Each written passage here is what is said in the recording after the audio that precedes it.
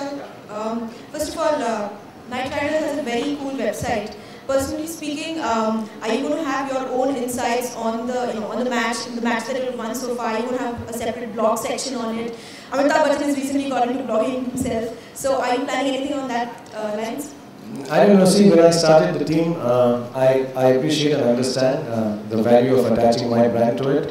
But the brand was attached because I believe in sports, not because I'm a movie star and that's why I did the ads. There were two reasons that I gave Knight Riders my face to begin with, because I didn't have the team faces. They only came about 7 days ago. So I said, okay, I'll use it for as long as I can. But the team is, inshallah, and hopefully beyond me. It's not about me. The team is about John Buchanan and the boys. So the site has been developed, obviously keeping there's an offside on it and an onside on it. So the onside is about cricket, offside is just fun and entertainment. We have some amazing games on it. I want the kids to be attracted to it. Just last night, my team from the site, I don't run it at all. I leave creatives and everything to the people who are experts at it. So they told me if I would like to start, sending in blogs and writing about it. My knowledge of cricket is limited, and I don't have any qualm saying that. I can only talk as an outsider. So I've told them, yes, send me an SMS of a line that they would like me to speak about. But I think I can only philosophize on cricket and the goings on. I will not be an expert opinion on cricket, but I will try and do it, and not because everyone else is doing it. I do it if my team wants me to. So I'll try and give it a shot whenever it is required. But right now, I think the site is about Knight Riders and the way they play and what the team is. I like to keep it as much of that as possible. A couple of questions on IPL.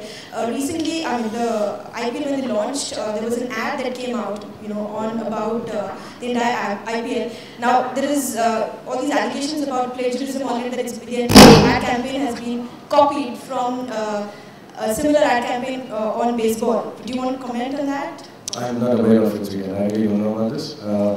But I'm not aware of this information. I read it somewhere, but I haven't really seen it. But I think the team which has been designing it, Kolkata and everyone, they are an amazingly talented team, so they must be doing a good job.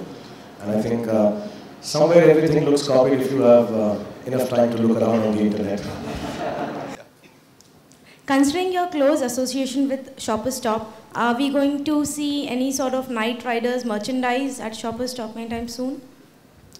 That would be an honor for us if that happens. We have some ideas, and to keep something. This is a new concept. Sports and entertainment coming together.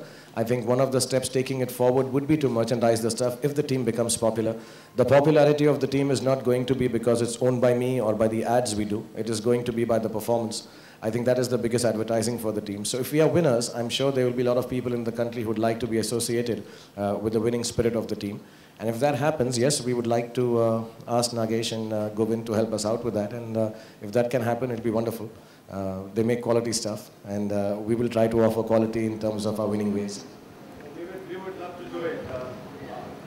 Last time when we met, it was on the Om Shanti Om platform.